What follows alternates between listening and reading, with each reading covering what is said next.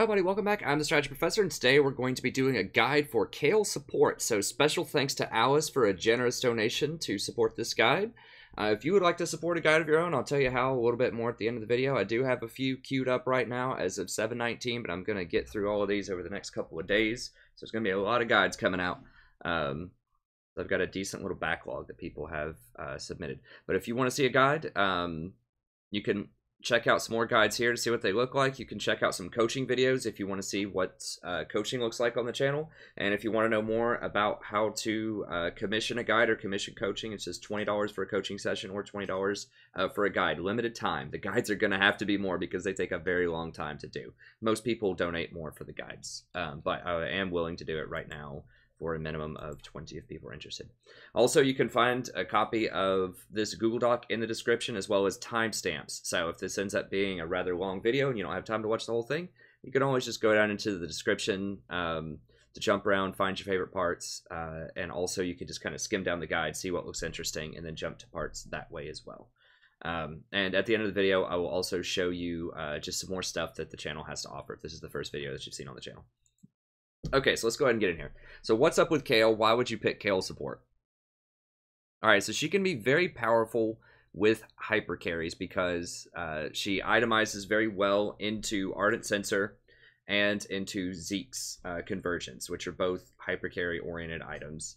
And she also, of course, has her ultimate to protect a carry, and she can heal them and also let them reposition with a lot of speed, and she can slow people down so they can't get away, as well as shred a lot of their armor and magic resist. So she's really designed to be a complement to a super high damage champion.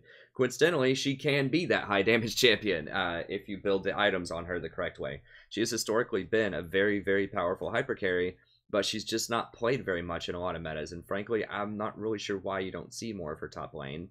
I don't play her top lane, but I assume she probably has some bad matchups, probably early in the game.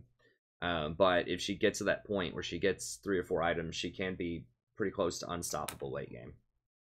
That's an option you can do as support, although it will take you much longer because you're not going to get as much gold. However, with the new coin, you're going to get a ton of gold, so that just might help. There are games on other supports where I've gone Eye of the Oasis early on in the game, and I've ended up with almost as much gold as a mid or a top laner.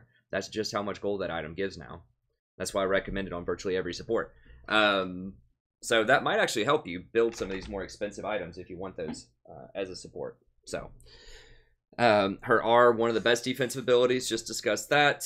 She has great wave clear early on. This is another thing that's undervalued a lot of times as support in the bot lane, is having wave clear, being able to push into the tower. That makes the enemy AD carry miss last hits. It does coincidental damage to the tower, and it helps your AD carry secure those last hits because they don't have to last hit under tower. You just have to be careful not to get ganked if you're doing that. We'll talk about that here in a second. So great wave clear. She has some of the best items. She can build almost anything. She can get a full Knight's Vow if you want that, which is popular. Ardent Sensor's good on her. Athene's Unholy Grail is phenomenal on her, and then just your standard Redemption's really good on her. You can go Locket if you want. You can get just about anything on her. You can even build damage items on her. So she's one of the most flexible supports you can possibly get, depending on what your team needs. So that's really nice. And she does have that high scaling damage option that I mentioned before. So a common meta position, if you're thinking about like when should you pick Kayle other than you just love to play her, I think the best situation is if your team needs a little bit of extra damage, like maybe you have a bunch of low damage champions, you got like a Nunu, maybe a top lane Scion, something like that. Your team just needs a little bit of extra damage, and you have a hyper carry that you want to protect on your team. So you have a Twitch, a Jinx, a Draven, a Master Yi, something like that. That's probably the best thing, is if you need a bit more damage and you want to protect a hyper carry, should be a pretty good pick. Okay, so I've got a link here for her Wikia. Let's go ahead and go through her abilities really quickly. Alright, so her basic passive is basic attacks and reckoning reduce armor and magic resist of champions by 3% for 5 seconds, stacking up to 5 times. So this means you can get up to 15% armor and magic resistant shred, which is quite powerful. You know, even on squishy targets, you know, knocking off if someone only has like 15% 50 armor or something, knocking off 7.5 of that, 15%, is quite a lot. It's quite a lot. I mean, that basically means it doesn't exactly mathematically work out this way precisely, but it's pretty close to dealing 15% more damage to them for your AD carry or your AP carry. So it's quite powerful. And notice that it says your basic attacks. All right, this is not an on hit. We'll talk about that when we talk about her E. Her E is very confusing for a lot of people that don't analyze it very carefully. Because the wording is very strange on it, and the difference between on attack and on hit is significant here, and it's something that just the game doesn't explain very well. And there are some other champions with stuff like that I've talked about in previous videos, my itemization videos, but we'll get to it when we get down there. But it's important to note for now that it's on attack. So basically what this means is your E, when you turn it on, it does shred everyone around.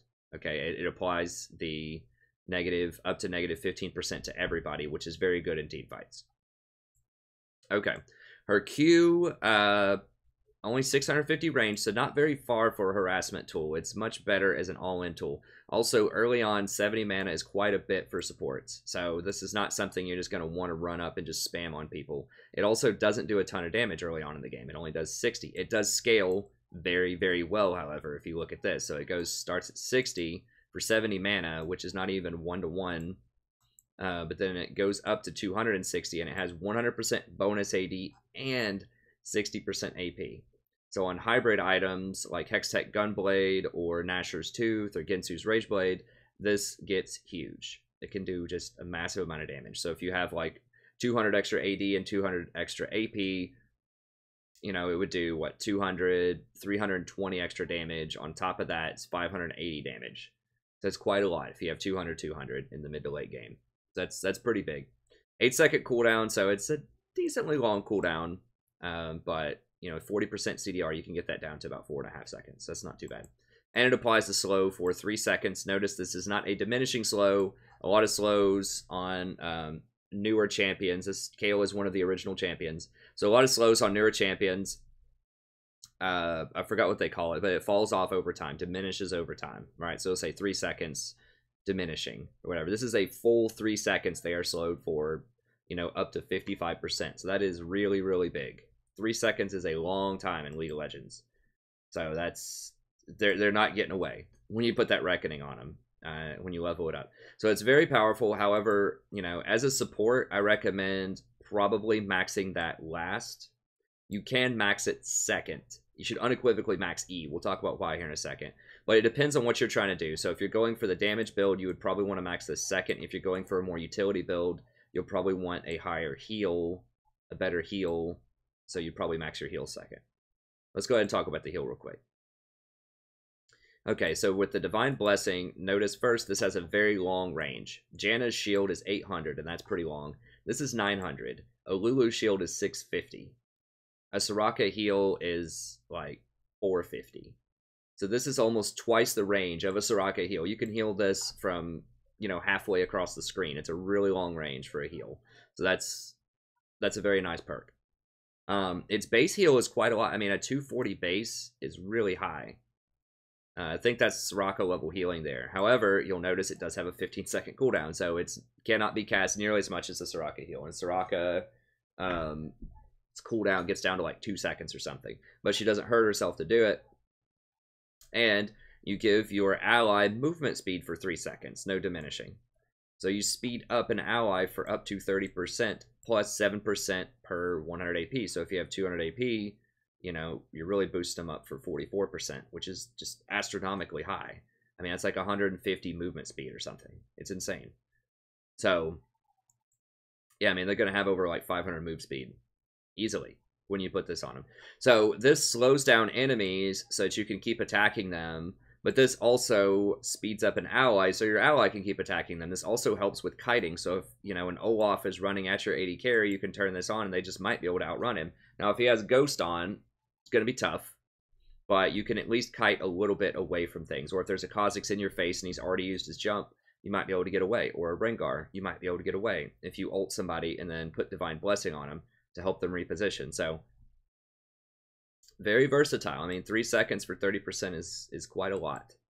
Whereas you think of like a Nami speed up is, I think it's only 40 move speed, if I remember correctly, and it only lasts for like a second and a half, maybe. This is like double the length of time and way, way, way faster. Like I said, I mean, even at 30%, even if you have no AP, you know, that's still going to be like 90 to 100 move speed, probably about 100 move speed. So that's huge for 3 seconds. Now, obviously, you have to cast this on Nami's as on any spell that she hits people with, but you can kind of just try to compare to other champions. So 30% move speed is a lot. I think that Sona's move speed aura is only, I think that lasts for a couple of seconds, and it's like up to 15%, I think. So what you need to know here is 30% is a lot. This is about the same speed as Lulu's Whimsy. I believe Lulu's Whimsy is 30% on your 80 carry when you give them the attack speed and the move speed. So it's in the ballpark of Lulu's Whimsy, but instead of granting attack speed, it grants a heal. A pretty big heal. Now the scaling on the heal is kind of low. It's only 45% AP, which is kind of sad. But it's still pretty good. It's still pretty good. 15-second cooldown, not great, but once again, you get 40% CDR. You knock that down to 8 seconds, probably. So it's okay. Fairly expensive, but Mana Coin, which we'll talk about here in a second, helps a lot with Kayle support because her spells are kind of expensive early on, except for her E. Everything else is kind of expensive. Okay, so if you're going the utility build, we'll talk about all these different builds here in a second. I'm just kind of introducing you to the basic abilities and just what you need to know about them. So if you're going the utility build, this is what you'll max second. Okay. So this is what I recommend.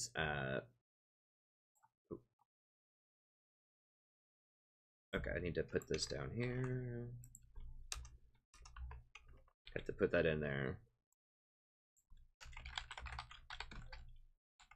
Always max E first. I typoed that. Max W second for the utility build. Max second for the damage option. Okay, we'll get some parallelism there. Okay, there we go. So let's talk about her E. So this is kind of Kayle's signature move. All right, so this is where she turns on her flaming sword and she gets 600 attack range. So her basic attacks deal bonus magic damage. This is even her melee attacks. She gets that. Whenever she turns on her sword for 10 seconds, she gains 525 range. Oh, it's actually 650 range. Okay, so it's more than I thought. So it's 650 range. That's like Caitlyn range. She gets 650 range, deals bonus magic damage, applying spell effects, her passive, and causing her basic attacks against non-turrets to deal magic damage to all enemies near the main target for the duration.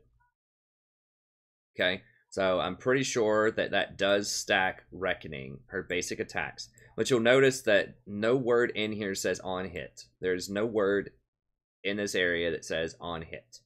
And that's really important to notice that. Alright, so it applies spell effects. It does not apply on hit effects from other abilities. Okay, because its attacks do this. It does not say that it interacts with on hit abilities whatsoever anywhere in here. So it does apply her passive because that's on hit. Or that's not on hit, that's on attack. Basic attacks on attack.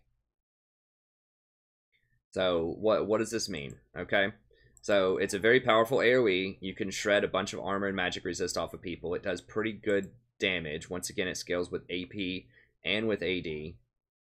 So it's 40% of your total AD is the secondary damage. So if you have 200 total AD, this is going to do 80 attack. So it'd be, let's say you have 200, 200 AP, AD.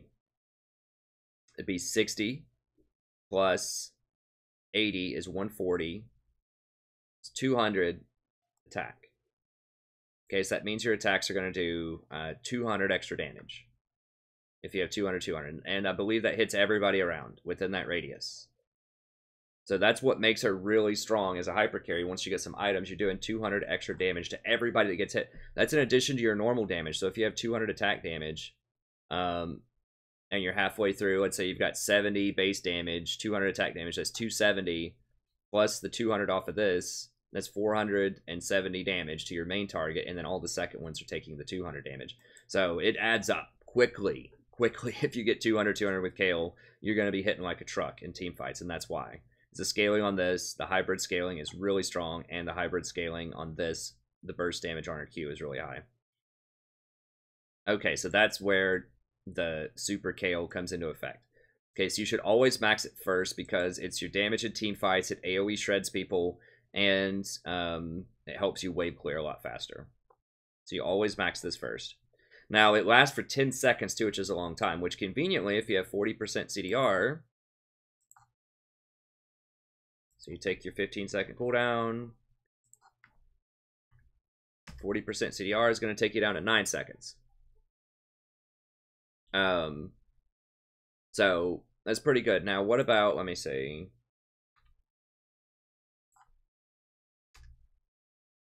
Even at 30% CDR, you're only going to have a half-second downtime, and 30% is going to be pretty easy to get to with the itemization we'll talk about here in a second. Yeah, even at 30%, you're getting almost 100% uptime. So CDR is very, very important on her because then you can always keep this up. It costs virtually no mana. So you're just always going to have this up, and that turns you into a pretty powerful AP-AD hybrid caster, which is nice. Okay, but it's important to note that on hit does not interact with her. That does not AoE. So Nashor's Tooth's on hit, the Rage Blade on hit, none of this naturally works. It does not hit everyone in the area or that extra damage. Okay, because that stuff is on hit if we look at it. So let me just look up.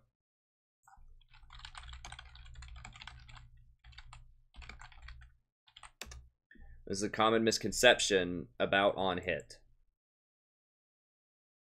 from people. So it does on hit magic damage. I could be wrong about this, but I'm about 90% sure, 95% sure that it does not grant that because it does not say on hit anywhere. That keyword is crucial to look for when you're looking for these cute little interactions with these items. It does not say that anywhere. Gain attack, doubling Righteous Furies, bonus magic damage, applying on spell effects. You'll notice the secondary damage.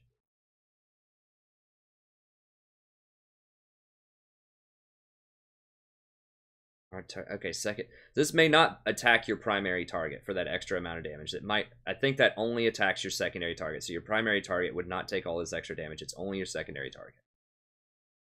Now it would take this. It would take the 0.3. So it would take the 60, the 0.3, but then this extra AD ratio would only apply to the secondary targets, not your primary target, I believe, because your primary target doesn't take the full hit. It takes this partial hit. Okay, that makes more sense. So it deals magic damage to all enemies for the duration, applying spell effects. Now, this is the confusing part, because it says it applies spell effects, but it does not say it applies on-hit effects. And I don't believe that Nashor's Tooth counts as a spell effect. It is an on-hit effect. So it will hit your main target with this, but it will not hit your secondary targets with this, which is what a lot of people think, oh my god. You know, and that's what I would think too with some of this, just reading it at first glance. It does not. Now, this is still a very good item on Kayle. This is like the Kayle item that you get because even hitting your primary target, you know, it's a 4,000 gold item. You look at it, it only costs 3,000 gold total, but even with the ability power, the attack speed, and the 20% cooldown, just never mind the passive, it's already gold efficient, right? So whatever this number is, that's basically 3,000 right there, just the ability power and attack speed. You get the 20% cooldown reduction for free, and then the on-hit, it's difficult to calculate, but okay, here you go. For every 100 AP, you get an additional 15 on hit. Is 375 gold. So yeah, I mean, it's 140% gold efficient, even without its passive. Basically. So super, super efficient item. Like, if you can ever build this on a champion that for some reason needs attack speed and ability power, it's very, very powerful. And that's why this is the most common damage item you'll see on Kayle. But this does not apply to multiple targets. Unless you build Hurricane. Okay, now this is another, if you want to do the on-hit build, you can build Hurricane and get around this, alright? So Hurricane specifically reads, when basic attacking, bolts are fired up to 2 enemies near the target, each dealing 40% AD physical damage. Bolts can critically strike and apply on-hit effects. That's the crucial wording there. Okay, so this can apply on-hit effects. Alright, and it's pretty efficient too. It's only 2,600 gold. So if you get Hurricanes plus Gnasher's Tooth, then you get this extra damage on hit. You get the extra, 15 plus 100 on hit damage. Now, Hurricane does not have any AD on it, though, and it does not have any AP. And remember that Kayle's AP and AD ratios are huge. She wants both of those a lot because they scale really well with her E and they scale really well with her Q. However, since she likes on-hit items anyways, like Ginsu's Rage Blade and Gnasher's Tooth, then if you're already getting those 2 items, Hurricane might make sense. It does give her attack speed. It does give her critical strike. Now, that extra magic damage, I don't believe critically strikes. I don't think it can critically strike. If we look at this here, it's secondary magic damage. It's magic. It is not physical damage. Okay, it has a physical damage ratio, but it is not physical damage. So Kayle is a very technical, confusing, this is such a confusing ability for a lot of people. So it does not deal physical damage, so it cannot critical strike. Although it scales off of your AD, it's still magic damage, okay? So that means that Black Cleaver also does not apply to this. So Black Cleaver, everyone would not get shredded because of Black Cleaver unless you have Runan's Hurricane. Because that will deal physical damage. So your basic attacks will deal physical damage to other people there. Okay, so if you go Cleaver for some reason, which I don't recommend on Kayle, plus Runan's Hurricane, then you can AoE shred their armor by whatever the maximum is on Cleaver these days. I think it's 25%, plus Kayle's normal 15%. I don't think it's additive. I think that that's multiplicative scaling when you have multiple shredding. Just look at my itemization video. I'll describe that. So it's not 40% shredded. I don't think. It'll be something else in there shredded. I can't do the math off the top of my head, but it's something else. It's not 40% shred if you do that. Just don't build Black Cleaver on Kayle. Trust me. Just don't do it. But the thing, Runan's Hurricane does not apply Kayle's passive to all the bolts. So let's say that you have, let's say that you turn on Kayle's E with the Runan's Hurricane. You attack. All right. Your primary target that gets hit is going to do splash damage from Kayle with her E. That's going to do splash damage. That splash damage does apply Kayle's passive. So if there's 3 people clumped up, you throw 1 auto attack, it's going to do 1 round of shred to everybody. Okay, just 1 shred. So that's 3% shred on everybody. These bolts do not apply that shred because that shred is on attack. It is not on hit. As I've talked about before, it is on attack. Your basic attacks, okay? So those bolts do not apply additional shred. They do not apply this area of effect, okay? So, if it did apply it, then 1 attack near 3 people would apply 3 stacks of shred on people because each one would proc the passive from the bolts. It does not work that way. If this worked this way, if the Righteous Fury proc hit all 3 of them and did area of effect from all 3 of them to the other ones, everyone would melt instantly because they would all take the secondary magic damage from each person would basically take a Hurricane Bolt plus 2 secondary magic procs. And this it'd just be ridiculous. That does not work. That is not how that works, okay? Poof, that's out of your mind. It does not work that way, okay?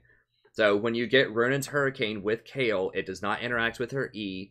It does not interact with her passive, okay? That's the key. So it does not. Just no, okay? But the reason you would get this is if you have Gnasher's Tooth, it does interact with Gnasher's Tooth, okay? So it would apply this extra damage here. And if you get if you get Rage Blade,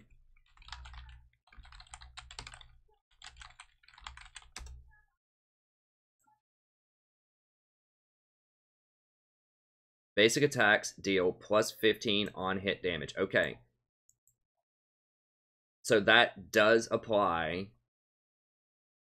That does apply to Hurricane. So if you have Gnasher's Tooth plus Rage Blade, each one of those hits does apply Hurricane. So Hurricane will deal that extra, 30 base damage on hit.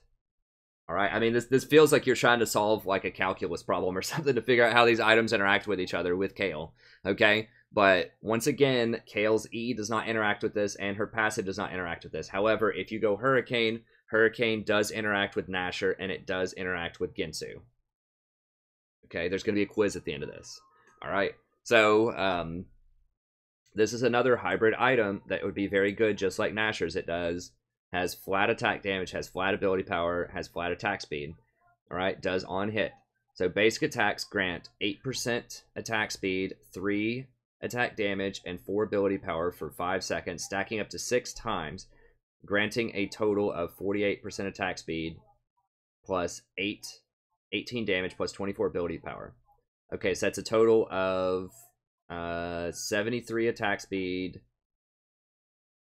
53 attack damage, and 74 ability power. So very good. At 6 stacks, you get Ginsu's Rage Blade. Every other basic attack will trigger on-hit effects an additional time. Okay, so notice this is basic attacks as well. This part is not on hit. So if you have a Hurricane, it is not, one attack is not going to stack this 3 times. So if you have Hurricane and you turn on Kayle's E and attack twice, it's not going to give you 6 stacks. You have to attack the full 6 times, even if you have Hurricane, because this is not an on hit. Okay, this is an on attack. It's basic attacks. There are no on hits here. So there's an on hit here, but there's not an on hit here. Okay, so each Hurricane Bolt will apply this portion. It will not apply additional stacks. Okay? Every other basic attack will trigger on-hit effects an additional time. Okay, so your secondary attack... I think that's... Okay, this one's actually confusing me. Okay, so with this one, every other basic attack will trigger on-hit effects an additional time. I think that would apply to Hurricane. So let's say you attack your second time, trigger on-hit effects. No, I don't think it does, because this is not an on-hit. It's just triggering on-hits. So this would just be on your primary target, would take an additional on-hit, which would be from the Ginsus and from the Gnashers. But your secondary targets would not take the double on-hit. Trigger an additional on-hit. Because this itself isn't on-hit, it's on attack. Okay. Okay, so this becomes very gold efficient. Base value per... At 6 stacks, so at 6 stacks, it turns into 56.64, which is very, very efficient. That's not including the on-hit stuff. Okay, so, I mean, if you're confused about all of that, just Gnashers plus Rageblade deals a lot of damage, but interacts in weird ways with Kayle, so that it doesn't completely, like, slaughter teams instantly. It takes a couple of seconds to slaughter them. Okay, that's the TLDR. Those items are good on her for damage, but the way they interact with each other, and Kayle's E and passive is wacky. Okay, that's what you need to know. Now, this does not have CDR on it. This is why people do not rush this. They rush Gnasher's Tooth first, because you really want that CDR. You need to get to at least 30 to 40% CDR so that Kayle has 100% uptime on her E, or very close to it. That's very, very important for team fights, because you can't just walk up and melee people. It's awful. You always want to have your E up as Kayle. So you'll see most pro players, if you look at Kayle, like, pro builds here. Now, there are not a lot of Kayle games here, but most popular items are Gnasher, Rageblade. Alright, so those are the 2 most popular damage items. You can get Hurricane, like I said, and that will help you proc the extra whatever on people. Okay? But the extra on hits. But Hurricane should probably be like your 4th or 5th item, most likely, because you want the ability power. you want the ability power and attack damage, and Hurricane doesn't have that. Hurricane has crit and the on hit, so it's cute. It's a cute interaction with Rage Blade, but you should only get that as a 4th or 5th item, or maybe even not at all. I mean, if you just get Gnasher's Tooth, Rage Blade, and then just go like other utility interactions. Now this is curious.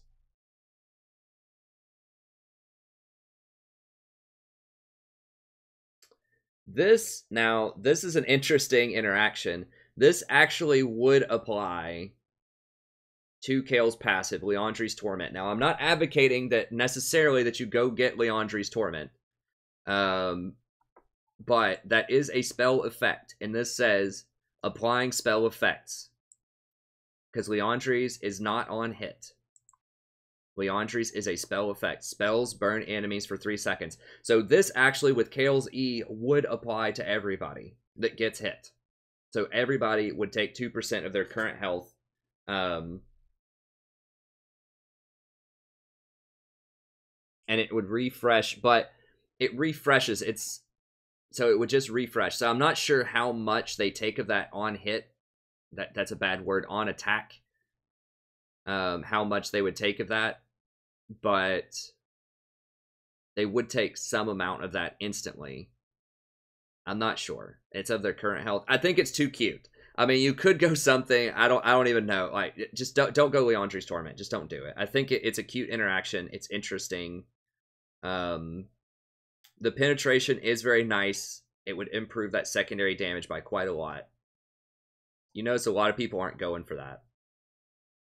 It's okay. Now, something that I think is good that I don't see enough Kayles get later in the game is Hextech Gunblade.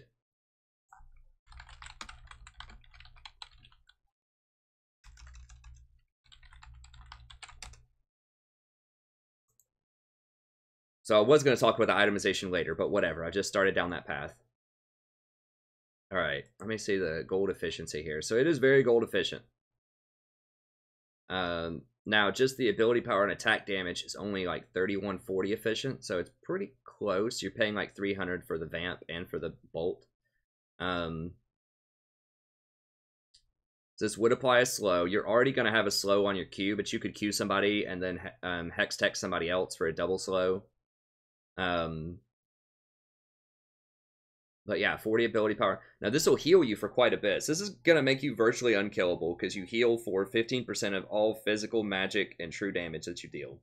It's only 33% for area of effect, which is your E, but whatever. Like, you're going to be healing so much by the end of the game. So this would be like your last item. So if you wanted to go like a full damage build Kayle, you'd probably just go Gnashers, Ginsu, like Hurricane, Gunblade, or something like that. As like a top lane Kayle kind of build. I'm not sure if you'd have enough gold to do that as support, but that would leave you enough room for mobility boots plus Eye of the Oasis, and then getting all that stuff. So yeah, that'd be a pretty gross build. You can just please don't go Blade of the Ruined King. I mean, you can get this and get like Hurricane if you want to do that. That just sounds awful. Death's Dance just doesn't do enough for you. I think really, if you want to go damage, just start with Gnasher's Tooth. If you want an additional damage item, go to Ginsu's after that. And that should be enough to be relevant. If you need an additional damage item after that, then you could consider either Gunblade or... Gunblade would give you a ton of healing. Or you could go for Hurricane for those on-hit interactions. I think Gunblade would probably have more utility than Hurricane. The crit doesn't really matter that much. It's okay. The extra on-hit is nice. Nah, I don't know. I do know that Gnashers plus Ginsu's should be the first two, though. Okay, so let's get back to it here. So that's her E. Okay, so just Gnasher, Rageblade, Bork, they do not interact with your E. However, they are still very good because they give you hybrid damage. Gnasher gives you attack speed and CDR, which is really important. And Rageblade gives you just a ton of really powerful stuff. So you want that. Okay, so always max your E first. Depending on what you're doing, you can max your Q or your W next. All right. And finally, we get to her R, and this is kind of another one of her signature things. You make someone invulnerable for 3 seconds, up to 3 seconds, 2 to 3. Now this is very important. It's very different from other invulnerability moves. First of all, it's 600 range, which is massive. Now, aside, like, if we think about Zillion, right? You can make someone invulnerable with Zillion, where when they die, they come back with a lot of health, but that disables them for the duration. And it just lets your enemy just get ready to kill them again, right? They can drop a Caitlyn trap on them. They can throw, like, a Victor field on them. They can do whatever they want. As soon as they wake up, they just get free hits on them. And it stops them from doing their thing, right? They're disabled for 3 seconds or however long it is, like 2.5 to 3 seconds. With this, they are not disabled at all. You put this on them, they can keep attacking, and they just take no damage. And this is very important for someone like Twitch. In the footage, I'm going to show you here in a little bit, show you some Kayle footage. Twitch gets to keep his ult up and keep cranking his attacks, and that is key. That's what makes this ability so much different from other heavy protection abilities like Zillion, like a Tahm Kench eat. If you eat somebody with Tahm Kench, they can't keep attacking anymore. So Tahm Kench plus Twitch is not a combo, because Twitch has to do most of his damage when his ult is up, right? That's Twitch's whole thing. He has his ult, it does massive area of effect damage, and it only lasts for 5 seconds. So you dang well better finish the fight in 5 seconds if you're Twitch. So a Kayle ult helps him just keep cranking and not lose any DPS. So that's what makes it superior to Zillion and to Tahm Kench when you're dealing with a hyper carry that needs to stay up and keep attacking. Twitch is the best one because he is worthless without his ult, basically. So, you know, and then it's even really good on someone like Draven who can lifesteal a lot. So if you cast intervention on Draven when he's at 20% health or something like that, he gets so much lifesteal from his death stance that he can probably heal himself back up to full. Or a Master Yi with who has Blade of the Ruined King can just auto attack, heal his way back up to full. So that's what makes Divine Intervention so much better than other options. Also, it's instant, right? So, you know, Taric can provide invulnerability, but you have to wait those 2.5 seconds before it comes down. This is like, oh crap, someone's in trouble, boom, fixed. You know, temporary fix on it. So very, very powerful, very low cooldown, only 100 seconds. So that's just like, just a little bit over a minute and a half. It's a minute 40 seconds of level 1. So that's very powerful. Now, you can be CC'd while they're invulnerable, so someone could, like, Fiddlesticks fear the Kayle ulted person, or they could stun them with other kinds of interactions. That's what makes Mikael's on Kayle pretty popular, because a lot of times, especially at the higher-end players, now this is not going to apply as much in Bronze and Silver, a lot of people just spam all of their abilities at the start of a fight anyways. They don't plan around a Kayle ult. But at higher levels of play, they might start doing this a little at Platinum, but they'll definitely start doing it at Diamond. They will hold crowd control for the person who gets Kayle ulted. So they won't use all of their CC at the same time on Twitch. When he shows up, someone will hold it and wait until he gets Kayle ulted, and then they'll crowd control him. So Mikael's helps you break out of that so that your Twitch can keep firing. Alright, so that's why a lot of these support Kayles will go Mikael's Crucible. It doesn't... Yeah, here you go. That's actually top lane Kayle, but that's probably the troll build top lane Kayle. I assume, is there like a Master Yi or something? Yeah. This is the Kayle Master Yi. I'll mention that here in a second. Well, I'll go ahead and mention it. So Kayle Master Yi has been a combo that if you've never played against this, it is brutal top lane, especially against a team that doesn't know what to do about it. So what you do, this is a Chinese booster strategy. So you'll have, this is popularized in China. And now I've seen it probably 3 times in solo queue, and I think it's won almost every time. There might be one time where it failed. No, it was on my team one time and it failed. And on the enemy time twice, it has worked. So what you do is you run a Master Yi in the jungle. You run a Kayle top lane. Kayle will start with, this isn't telling earlier items for some reason. The build order, this, I don't know. It's incomplete data. But what you do, typically the Kayle will take heal top lane. Let me see if there's one that has the heal build. Here we go. So Bjergsen was doing it. Yes. Okay. So you go top lane. You have a Master Yi on your team, like right here. He's top lane Kayle. You come in. You start off with 2 Fairy Charms, a refillable potion, and a ward. Okay? So you ward and you just do your best to farm top. You're going to get slaughtered, okay? So you're only going to have like 10 CS, and the enemy top laner is going to crush you in CS. But you run heal, and typically you'll take wind speakers as your mastery. Yep, he's got wind speakers. He'd go a lot of attack speed, which is weird. Max your heal with Yi, and then what happens is Yi will do his first clear, and then he will just sit top lane and take all your farm, and it basically turns into a 2v1 lane. So you just sit top, you give all of your farm to Yi. It doesn't say how much CS they have on this, but you give all of your farm to Yi. You rush Ardent Censer, and then typically Knight's Vow after that. Usually the game's over by that point, but you could also get Athene's is a good item. We'll talk about that here in a second. You can also do Mikhail's after that, but the core is Ardent Censer, Knight's Vow. You put your Knight's Vow on your Yi, you press your W, you max your W, which is what he did. It gives that extra move speed, you know, that 30% minimum extra move speed on the Yi to help him run people down. It gives him the Ardent Censer buff, so he gets the extra on-hit and attack speed. He goes for an on-hit Yi build, which is this. That's basically Blade of the Ruined King, Ginsu's, and Bloodrazor is the key. He goes in there, you wait till he gets kind of low, you Kayle ult him, he heals himself back up to full, you can heal him again, and it's just brutal. So Yi ends up getting all of the farm top lane. You eventually take top lane tower. He gets his items very, very quickly. You can see he had the vast majority of kills in this game. Now, he died a decent amount. He goofed something up because they don't have a lot of CC there.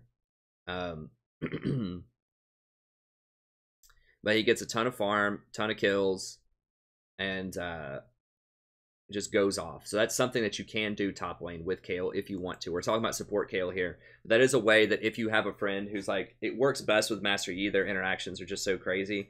I mean, you could try to do it with something like maybe a Kha'Zix.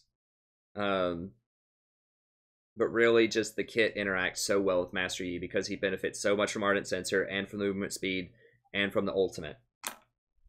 That Master Yi really is the person that you want to run it with. But anyways, okay, so that's it for her abilities. Let's go ahead and talk about her builds. I've already mentioned a lot of the items, so what should you actually get as Kayle? Oh, strengths and weaknesses. So she has great pushing power. She can push the lane easily with her E. Excellent team fighting power. You can AoE shred people in team fights. You can protect your core carry. You can help people reposition with your W, which also happens to have a nice heal on it. You can slow somebody down, kite them, chase them. She has a lot of good options. She doesn't have hard CC. She only has slows. So if they have a very fed assassin that's very mobile and has low cooldowns, then that can be a problem. So you can use your ult to protect against a Zed or a like a Fizz ult or something like that. But if it's something like a Kassadin or a LeBlanc that has very low cooldowns, that could just kind of bait out your Kayle ult and just wait until it wears off and then go back in to kill them, that's going to be a problem. So she doesn't have hard CC, but she does have very nice slows and protection. So great for protecting against those heavy burst assassins, your Talons, your Fizz, your Zed, Rengar, stuff like that. It's going to be pretty good. And you have the high damage option if you need it, or if you want it. So limited CC, she is very squishy, she has long CDs, and she has a very expensive build. However, with the new Eye of the Oasis, that might actually open up a space to make Kayle more viable because she can build those more expensive items. Nashor's Tooth is not too bad. It's only 3,000 gold. Rageblade, I think, is 3,600, right? Yeah, so this one's on the expensive side. So the Tooth is a fantastic bargain. But this, a little bit less so. But it can still be a good option. All right.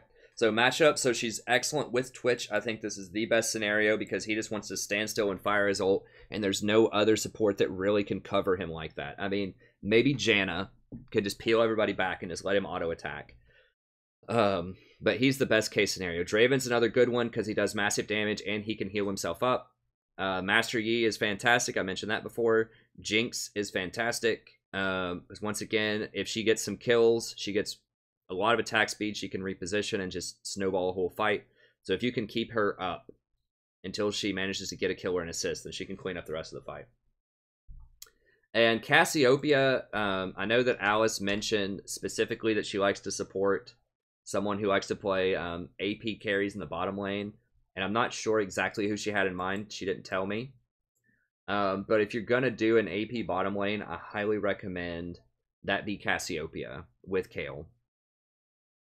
Now, you can do Ziggs, but the reason that I think Cassiopeia is important is because she has lots of sustained damage, and that's what you need from your bot lane typically. Usually it's AD damage, however, sustained damage is core because a lot of AP champions, or just AD champions that they're going to play in the mid and the top lane, and I think this can be viable, you know, if people are trying out lethality, if they're running like Talon mid, you know, top lane, Pantheon, and jungle Rengar, then running an AP bottom lane makes perfect sense. And I don't know if your friend likes Cassiopeia. She's hard to play correctly. But Alice, or anyone else out there that wants to run an AP bottom. But, you know, I think that she is a good choice because she has such very heavy sustained damage. She scales really well because she doesn't have to buy boots. Now, she is susceptible to ganks, so you got to be careful with that. But she pushes really well. She has great wave clear. She has great sustained damage, great Baron control, great dragon control, excellent AoE team fighting, and just really high sustained damage. So what that means is when you Kayle ult and she just gets to sit there and do her thing, just, you know, spam Twin Fangs on people, basically, it's going to just be an astronomical amount of damage in a team fight. So I highly recommend that. Another popular one in the past has been Ziggs, who does pretty good damage. But Ziggs' thing is he pokes from afar and he takes towers quickly, and he ults. So if you ult him with Kayle, it is going to be nice, but he's not going to output as much damage as Cassiopeia will. At least sustained damage. He's more of a burst champion. And those are really the only two I would recommend for bottom lane. I suppose maybe you could go something like a Mordekaiser bot lane. But I feel like a lot of times your bot laner needs to be ranged so you can actually siege. But yeah, I would highly recommend. I mean, I can do a guide on Cass if anyone's interested out there in commissioning a guide on Cassiopeia. I could research it, practice it, and do a guide on it. But she's the person that I think would be best. Mordekaiser, they've marketed him as a bot lane champion. That could be interesting, but he is melee. So that does make it a little more challenging. Although, you know, if he goes like melee and you're Kayle and you build the damage build on Kayle, then maybe that could be interesting. The support Kayle could end up being the damage Kayle bot lane. I mean, Katarina in theory would be another good one. She's not ranged, but obviously if she gets resets, if you can just keep her alive long enough while she's death lotusing, she could actually be a pretty good one because she does really high sustained damage as well, as long as she gets those resets. So, you know, what I would recommend if you want to do an AP bottom, I recommend in this order probably Cassiopeia, Ziggs, Katarina. Vlad might be another one. Victor would be a good one too. He does really nice sustained damage. He has burst and sustain. So Victor might be another one. So maybe Cassiopeia, Victor, Ziggs, Cat, and he's ranged.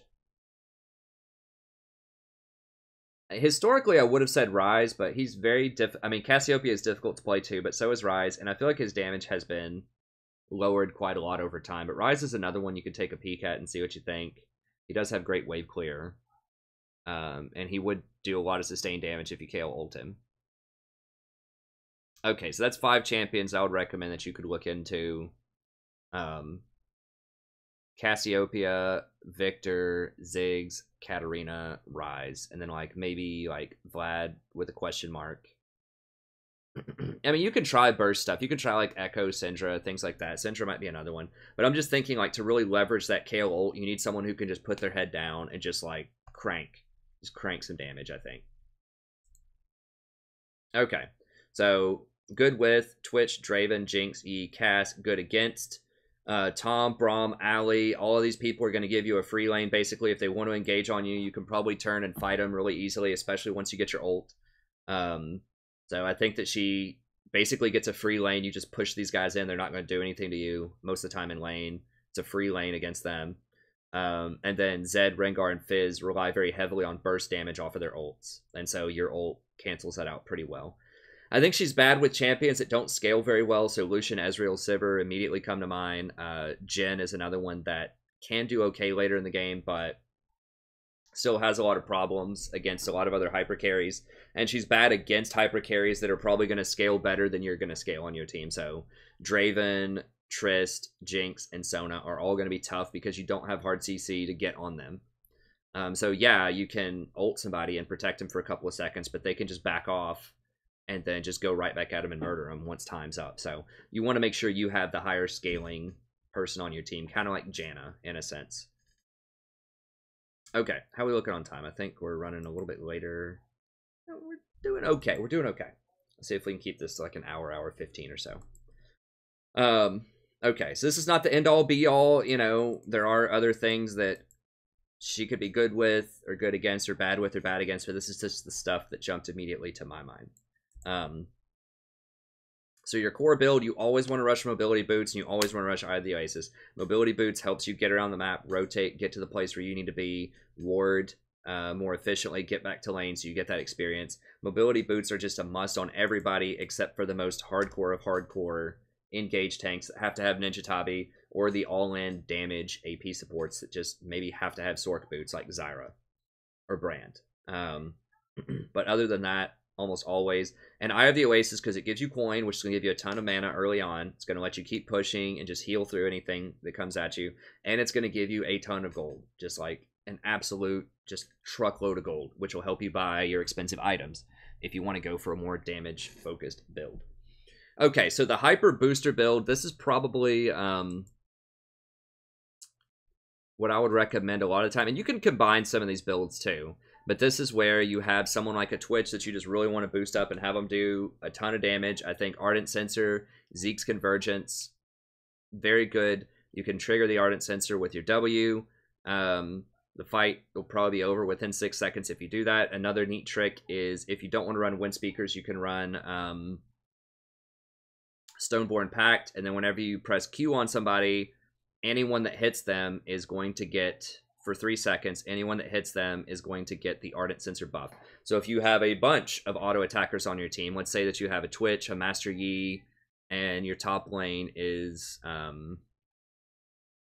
don't know, Kled or something like that, then you can go Ardent Sensor with Stoneborn Pact, and then just Q them, and then all 3 of those people will get the Ardent Sensor buff. I talk about that in my patch notes for 7.112, I think, when they introduce Zeke's Convergence.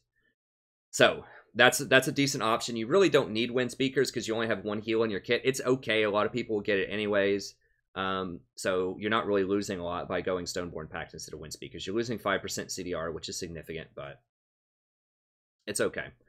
Zeke's Convergence is another one. You don't need a lot of the tank stats, but they're okay. It does have CDR, and you have a really low cooldown ult that's going to allow your AD carry to just really crank out that damage. So since you're going to have a hyper carry anyways, if you run Ardent plus Zeke's, that's just a massive amount of damage that you're going to be dealing. So that's a good option.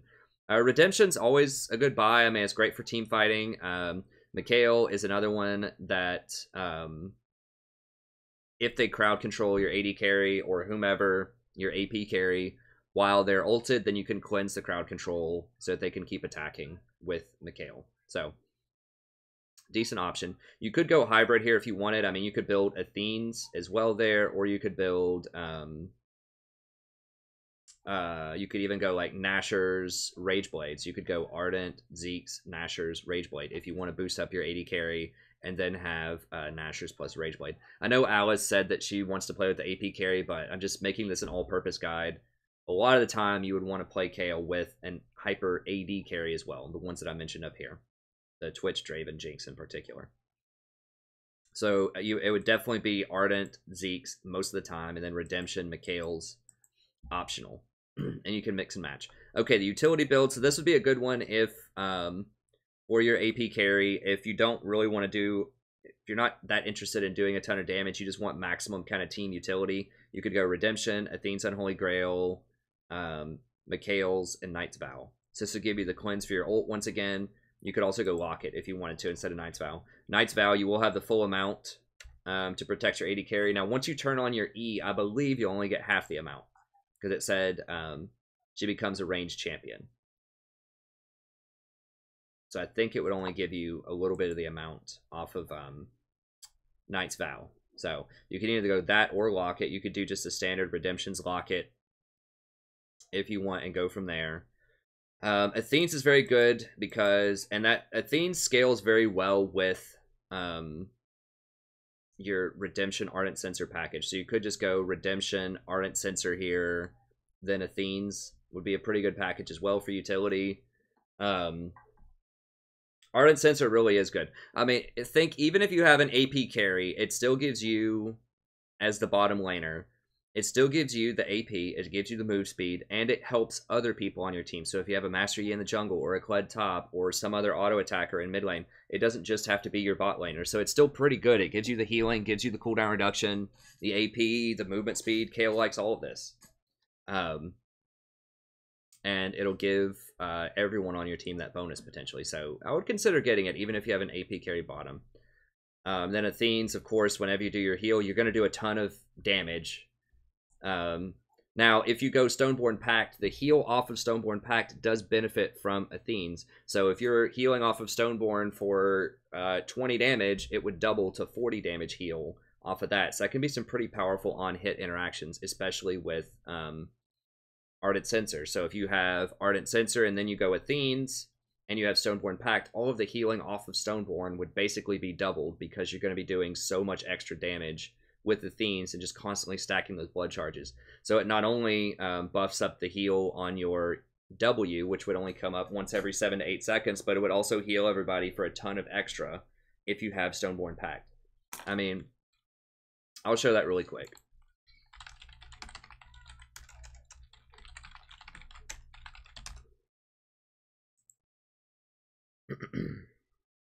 Your crowd controls brand the enemy. Okay, so that's going to be your Q. Brand the enemy with an earthen rune for 4 runes. Other allied champions who attack the enemies heal for... so if you're ranged, it's going to be halved. So you're going to be ranged most of the time as Kayle when this is proccing. To 2.5 plus 1.5% of your maximum health. And it's 40% for the instant. So, 1.5% of your maximum health. Okay, so that would only be, so if you have, you know, 2,000 health or whatever, that would be 2.5% of your maximum health, which would be 50. So you'd be healing for 50 probably with Stoneborn Pact, but then that would also trigger the Athene, so then they would heal for 100. So 100 on hit healing is not that bad for Q. So it's an interesting possibility if you want to go Stoneborn Athene's. That's decent on her. And then the damage build I would recommend, you would probably go Nashor's Rageblade Gunblade. Nashor's Rageblade Gunblade, and if you want to, Hurricane is the last one. Remember, you can mix and match these two, so if you want to go for the Hyper Booster, you could go Ardent, Zeke's, Nashor Gunblade, or Nashor Rageblade, if you want to do that. So there's just so many different options. This is just kind of like the very generic cookie cutter type of options for Kayle. There's a ton. So with like an AP carry, I would say, you know, you could go something like Redemption, Athene's, Nashor Hurricane, or not Nashor Rageblade rather. That would give you some damage. It would give you the healing from Redemption, from Athene. You could also throw in Ardent Sensor, so you could go like Redemption, Ardent Sensor if other people on your team are doing pretty well. Nashor Rageblade, or you could go Gunblade after that if it's going to be a long fight, because remember, the healing off of Gunblade does get boosted by your own plus healing and shielding. So if you're not running Athene's, you don't want to run the Stoneborn combo, you could run Windspeaker, and that would be 30% plus healing and shielding off of your Redemption, Wind Speakers, Ardent Censer, and then that would apply to your Gunblade healing. So you get 30% more healing off of Gunblade. So that, I mean, that could be pretty strong. So there's just a ton of different options. There's a ton of different options here that you can mix and match. And I know that doesn't make it really easy to figure out your itemization, but I would say with an AP carry, I would probably go something along the lines. Like I said, I would probably get Nashers in there for some extra damage. Redemption seems like a must in most situations. If you really don't want Ardent, you can go Athenes, and if they have a lot of crowd control, you can go Mikhails. So you could go Redemption, Athenes, Mikhails, Nasher. Might be a good sort of bargain there. Okay, so which runes to run? I think attack speed runes are probably where you want to be with your reg. You could run dual penetration runes if you want to, but I think attack speed is just going to be the best with Kayle, so you can stack up your shred faster. Armor yellows is standard on everybody. AP blues is probably the best. That'll help you with your wave clear. That will help you with your heal. It'll help you with a lot of stuff. You can go magic resist if they have a heavy poke lane, but with your coin, mana that you're going to get, and your innate heal that you have with your W, you should be able to heal through most things. Then I think attack speed quints with 1 armor quint, just because you're going to need a little bit more armor in the lane since you don't have it here. You could go Wind Speakers, probably the standard. That will help with your W. That will also help if you go Redemption, which is very common. It's another combo, you know, when you go for ulting somebody, if they're at 30% health, is you ult somebody and then you press Redemption, and then pretty soon after your ult wears off, they're going to get hit with the Redemption. So it allows them to have enough time to survive so your Redemption hits them. So pretty powerful combination. Stoneborn, once again, if you have a bunch of attackers on your team and you want the cool interaction with Ardent Censer in your Q, then you can do it that way. So remember that interaction is just you go Stoneborn, you press Q on somebody while they're slowed. Anytime anyone attacks, they're going to get the Ardent Censer buff. That's all you need to know. Okay, so that's an interesting interaction if you have 2 or 3 really heavy auto attackers on your team. Even if it's an AP carry bottom, it could be worth considering.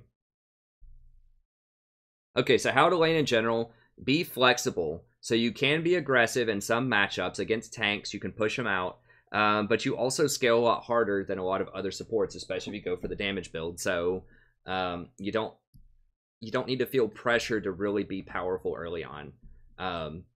And you know, I had someone comment, and people have commented like this in the past, and I talk about this in my laning video, and I'm going to talk about it with my critical thinking video that I have forthcoming pretty soon. You shouldn't always think I have to play this lane a certain way with this champion.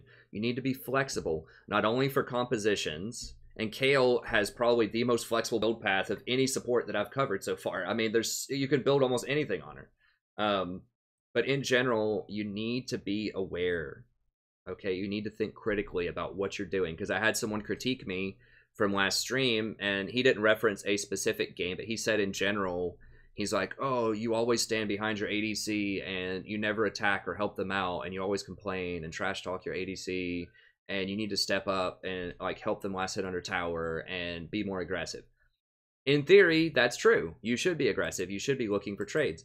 But it depends on matchups, and it depends on the behavior and the itemization of your AD carry. Okay? So even though, like, let's say that I pick Zyra, bot lane, for example. Let's say we have a Zyra Ashe or something like that, and Ashe goes Vampiric Scepter first because she's going to build Wither and King. And let's say that they have Jhin Sona or something like that, right? Yes, Zyra should be aggressive. You should be poking. But you can't do that in that lane because they have a Sona. Sona heals. So what that means is that your lane that's traditionally very aggressive, you can't do it. Also, Ashe does not have a lot of burst damage. And I think this was something kind of like what the guy was talking about in the comments. He was thinking I should be very aggressive with Zyra.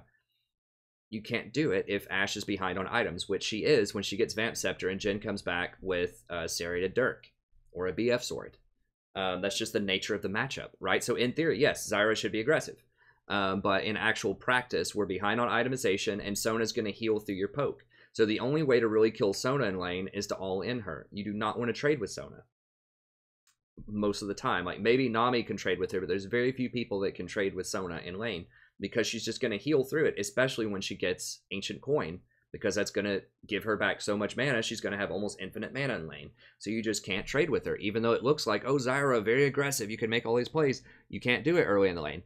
Now, it's different if I have Zyra Draven, because if I actually catch Sona with the root, we can all in with Draven once he gets his Serrated Dirk or BF Sword and kill her. But you can't do that with an Ashe that goes Vampiric Scepter. And so when I talk about that and why I don't like Bork, I'm not trying to belittle people or make fun of people.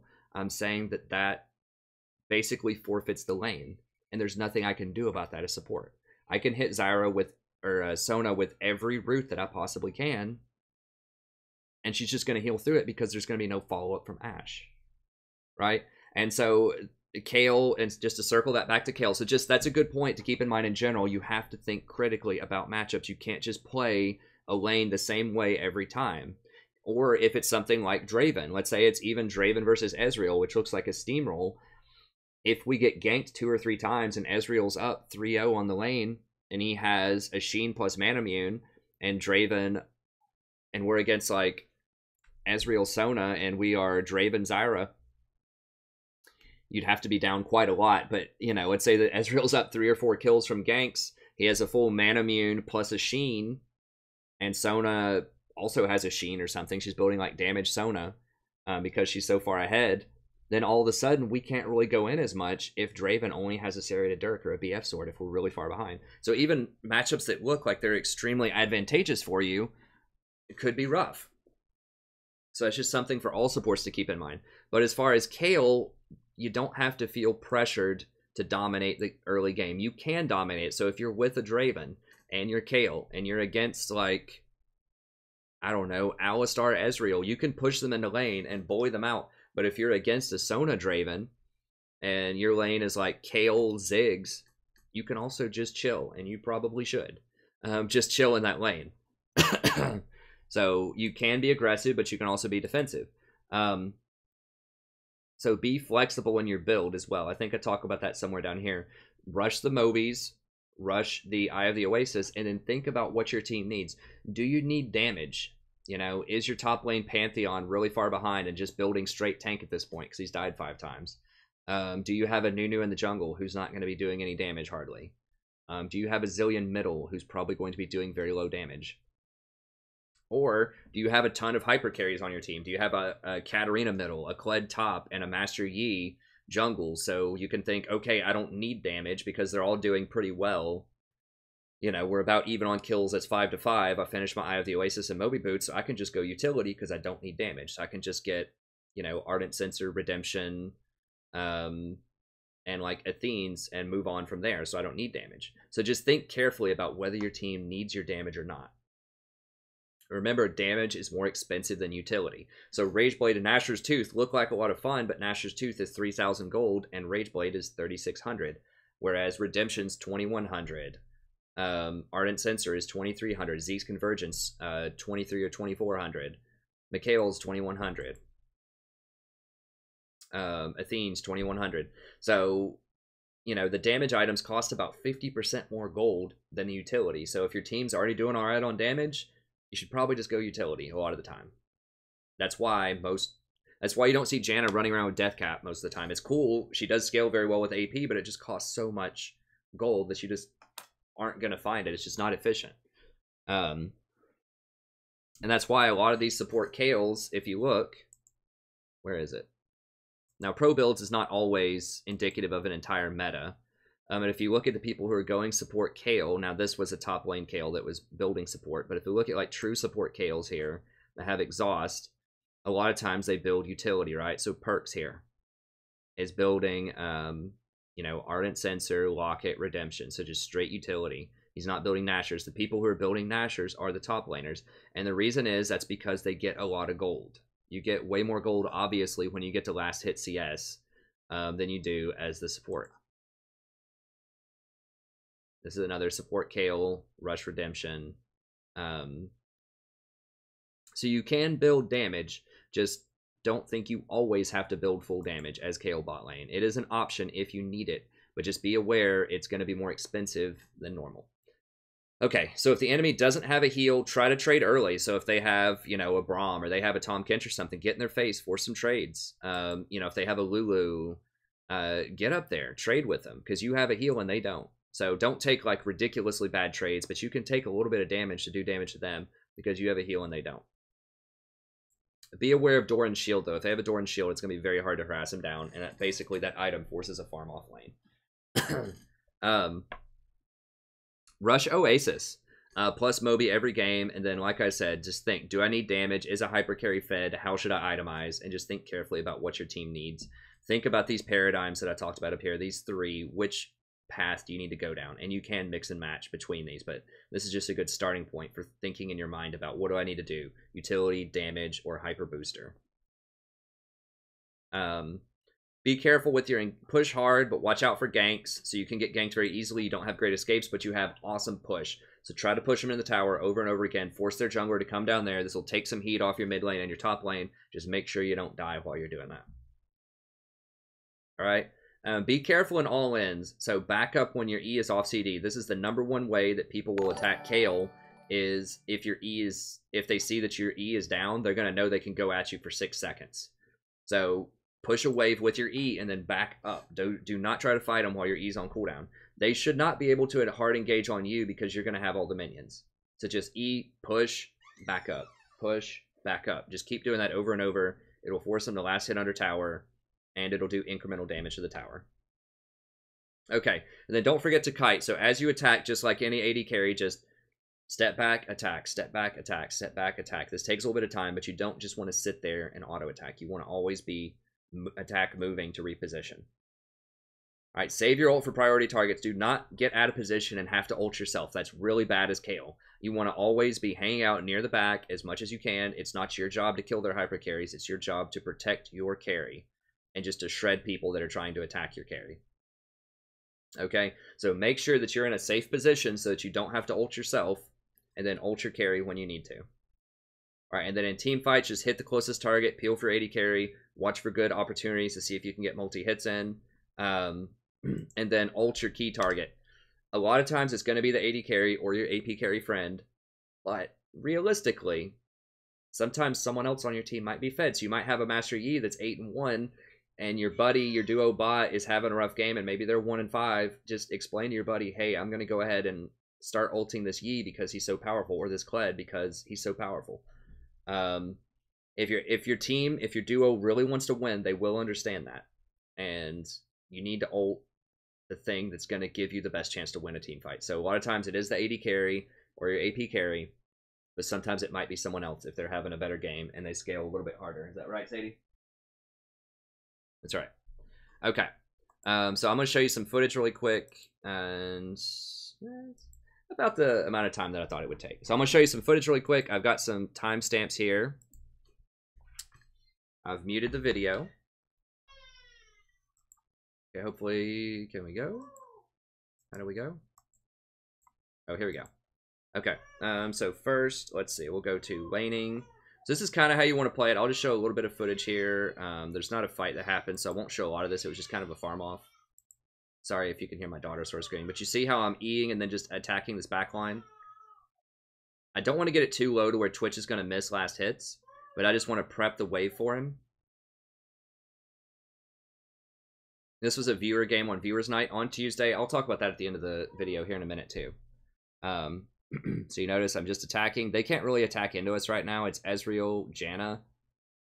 So they're not going to punish us that hard when my E's on cooldown. Walk up, just turn on E. Just attack a little bit. I start attacking the back line a little bit. Remember, you don't want him to miss last hit, so you just chip in a little bit of damage. Keep pushing him in. It's going to force Ezreal to last hit. You notice it's doing a little bit of chip damage to the tower. It doesn't look like much, but this adds up. You know, over the course of 5 minutes doing this, their tower will fall. So as you're backing up, just pushing the wave a little bit, just auto-attacking, trying to make sure Twitch doesn't miss CS. Okay, so Janna tries to punish me for my E being on cooldown. She can't do anything because she's Janna.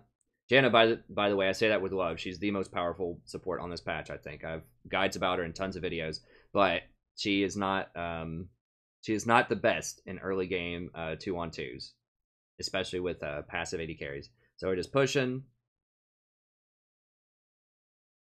All right, so this is just how the lane should go against this type of lane, where it's just easy Janna, and it's just pretty much like you can just free farm push it. Okay, so this is what the guy was complaining about in the comments. I never help CS or last hit or whatever. He just doesn't pay attention, I guess. But anyways, you should help your AD carry push like that. Okay, so some moments of interest here. I'm going to go forward to some more interesting things. Let's see. We get our first kind of good lane fight here. We got ganked and killed there. Around 13-10. Okay, so this is pretty close. Still pushing. Okay, so I start hitting. Janna's really far out of position. I hit her with the W. I'm just like, okay, we're going to really fight her here. Okay, so she decides to try to fight in turn.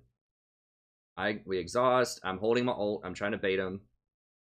Okay, go ahead and use it on him. Ezreal does have a couple of items. In theory, if he hit a full combo, he might have been able to kill him, so I just went ahead and ulted. A very short cooldown, it's fine. So they got away with just a little pinch of health. I didn't want to flash under. They had already used their heal, but I wasn't sure if the jungler was going to show up, and I didn't have my ult, so I just don't flash under tower to go for kills. Just don't. It's a good thing in life. We're going to get this tower anyways, most likely, because they had to back. So keep auto attacking. We're probably going to get it on the next wave.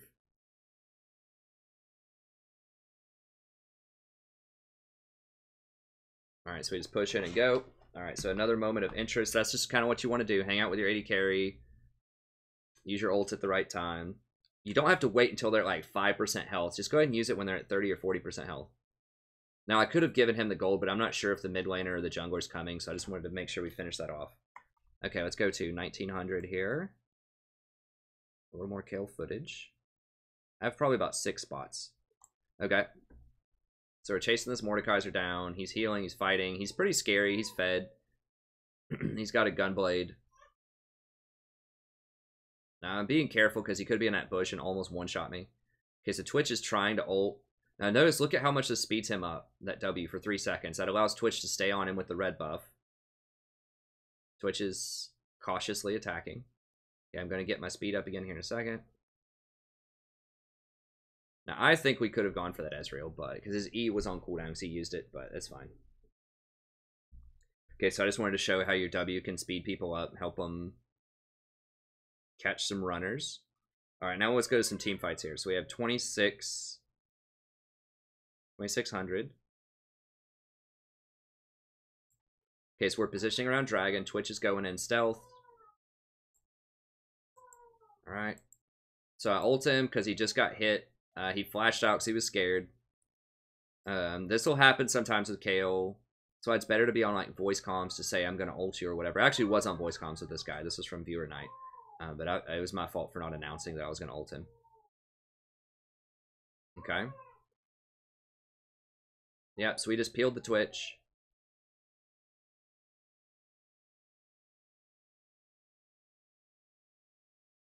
So yeah, just ulted, peeled Twitch, sped people up. Janna tries to run in and steal it with a tornado.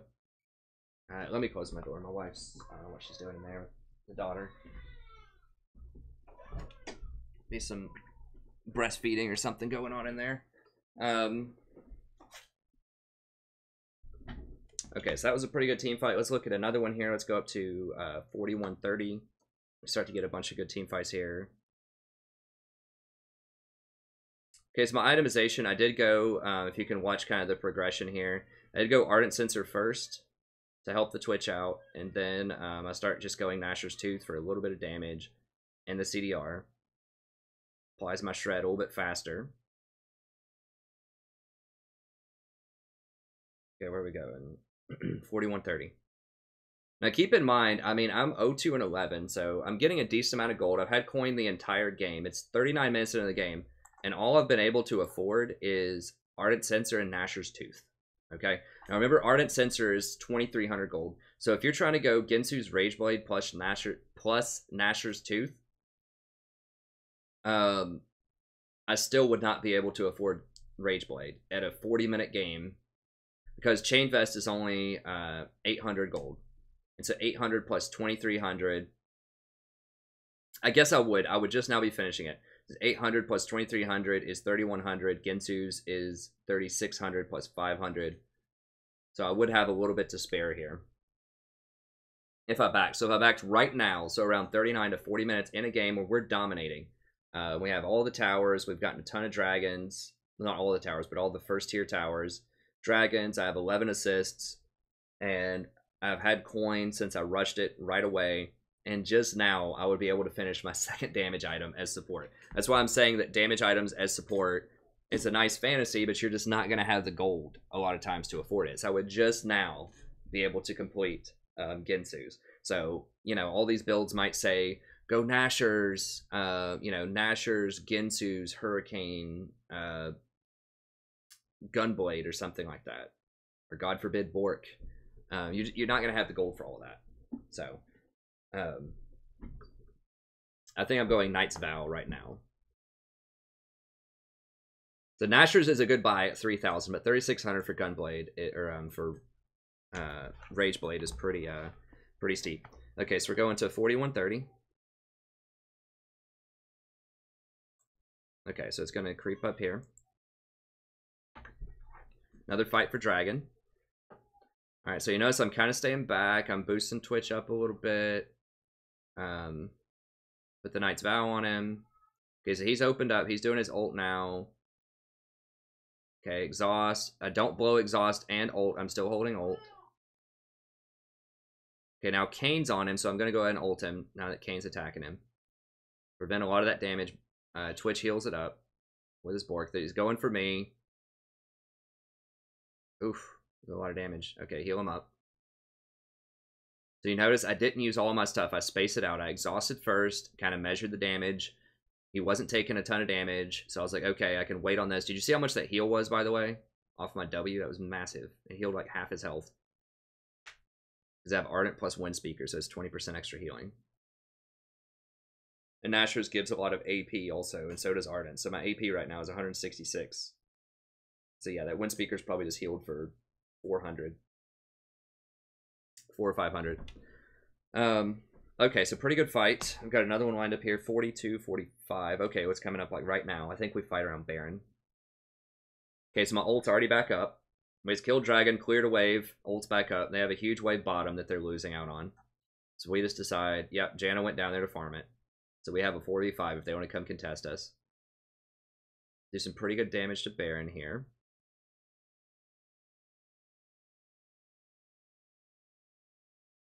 Healing up Shaco. Okay, just trying to distract the Gragas. Moving over here. If he wants to ult me, that's fine.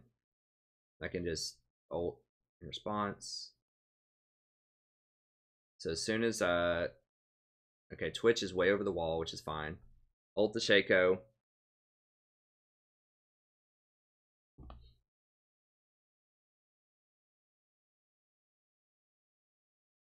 Heal the clone. Keep it up.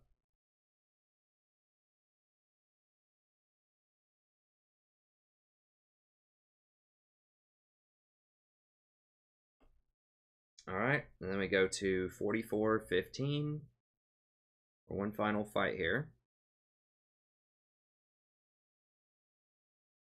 Alright, so Twitch has GA. Now I have Zeke's plus Knight's Vow. So this is the Zeke's plus Ardent Sensor. So Twitch is going to go off, and he's got like 3 or 4 items right now, so he's just going to like massacre everybody. Okay, ult. Keep him up. He heals through a lot of it. Okay, they all in him. He's got a GA. I'm holding my ult, or my heal for when he comes up. Okay, there's the heal for like half his health. They ult him. As soon as he pops out, I exhaust. So I'm just backing up, healing the Twitch. I don't care about anybody else. Heal him again for like half his health. Put the slow on. Twitch just evaporates everybody. I think just peeling and healing for this Twitch, he ended up going like 16-2 this game or something crazy. So yeah, I mean, this is the perfect scenario where this is the old hyper carry where you just go Ardent Zeke's and then just figure it out from there. I just went Vow plus Nashor's Tooth to give me a little bit of extra tankiness and a little bit of extra protection. The Knight's Vow is still fantastic, even if you only get when I turn on my ult. I think he only gets 6% damage mitigation instead of 12, but it's still really good even in that scenario.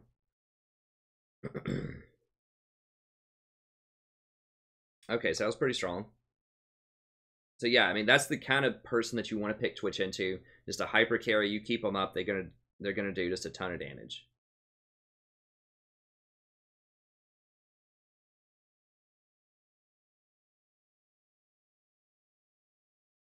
So let's see how I'm trying to remember how Twitch did here.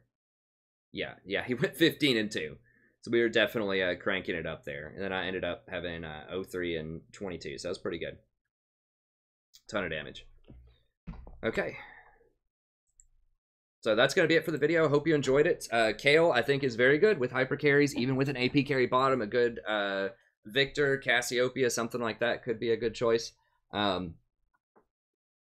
Excuse me. Let me go ahead and just real quickly, I will show you about the members night. That's what that video was from. If you're interested, I'm going to have a whole video coming out for it soon. But basically, if you'd like a membership, it's just $5 a month, no contracts, nothing like that. And everything on the channel is still free. I'm not money walling anything. This is just something that I started last week to reward people who want to support the content on the channel in a sustainable way. I accept any and all donations as well, but the membership thing is really cool because that allows me to offer a couple of perks. So we get the members Discord, which is very cool. You can get on there, chat with people, get on voice chat. You can set up other games with people. You can have more private conversations if you want to talk about how your day's gone, or you know, just talk about your games for the day with people, just chill and hang out. You can text people on there. You can share links. You can get on voice chat with people. You can organize games with other members, even when the stream's not online. So it's just a really cool place for members to hang out, have some fun. We have viewers night, which we just saw there. I spent an entire night on Tuesday just hanging out, playing games with viewers, with members. So if you want in on that, you just email me, let me know. We can get you in on that. We organize it through the Discord. There's a vote each week on champions that you want to see me play, so everybody has their favorite champions. People always ask in chat, you know, next game, play Soraka, play Quinn, play Blitzcrank, play Urgot support, all this stuff, and I can't take all of those requests during a normal stream because people want to see competitive solo queue play, and I just can't do that. And just logistically, if I get requests for 5 different champions, I can't play all 5 of them at the same time, so I have to figure out a way to fairly do that. And so that's why typically I offer the $20. I'll play whatever you want on stream, on most streams. On Viewers Night, it's just $10. I'll play whatever you want. And that's for members and non-members. But with members, we do a vote every week. And whichever champion people want to see, then I go through and play it. So I played all of these at some point this week. So I just go through and make sure that I get at least some games. And I'm going to have a separate playlist for voted champions from members here pretty soon. So you will get to see your favorite champion played at some point, probably during the week. I'll record it as well in case you're not on stream at the time. And I do a lot of them on members night. Try to get through as many as I can. So you can vote on the champions to make sure your favorite champion gets played at least once every week, no matter how obscure they are. I will make sure they get played. And then if you're into the Warhammer series, you can vote on which episodes will be upcoming. So with the new Warhammer 2 coming out, let's say that you want to really see me play some Dark Elves, you can vote on that, or you want to see me play High Elves, or Skaven, or Wizardmen, or whatever you want to see, you'll get a vote for that. So it just allows you a little bit more say-so in the content on the channel, allows you to participate in the content on the channel with the Members Night, gives you a discount on donation services, so if you want coaching, a guide, whatever, it's just 10% off for that. So it's a lot of great stuff. If you're interested, I'll have a link in the description, and then you can just sign up just through PayPal. It's very easy. It just takes like 30 seconds to go. Just right here, you just log in, boom, and you're done. And then if you just really need that money down the line, you're kind of strapped, you can always cancel it, you know, a year in the future or whatever if you want to.